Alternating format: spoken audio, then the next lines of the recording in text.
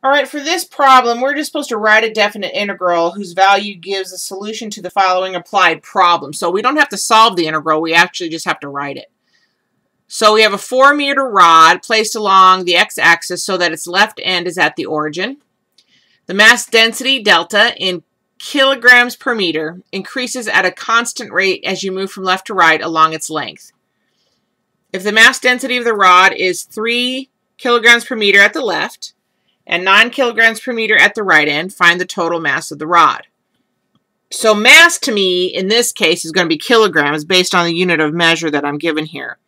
So I'm trying to find kilograms of the rod. Now, because of the way this is worded, everything is measured in kilograms per meter, at least the density is measured in that. That means that when I measure this, which is my slice, the width of my slice is going to be delta x. And I'm not really worried about volume or area or anything like that because delta is measured in kilograms per meter. I just have to multiply times some unit of meters, and that gives me my total mass. Okay? Some unit meters. So, in my case, the length of any particular slice along here where the density is the same, that's the length in meters of the rod. So I would say the mass on any slice that I choose is going to be delta times delta x. Sorry, our textbook uses rho, but we're going to use delta because that's what the problem gives us. So this is kilograms per meter times meters. So that's going to give me my meters of just that slice. The thing is, though, they don't give us an actual density function, but they give us some information about it.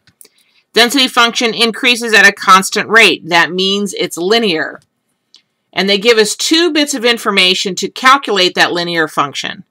So the 2 bits of information is at 0, my density is 3 kilograms per meter. And at 4, the density is 9 kilograms per meter. We just have to find the equation of the line that goes through that point, and that'll give us our density function. So the change in output over the change in input is my slope,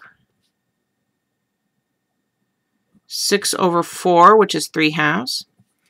And then density is going to be mx plus b, which is my y-intercept. And since I have a value for 0 here, my y-intercept will just be 3.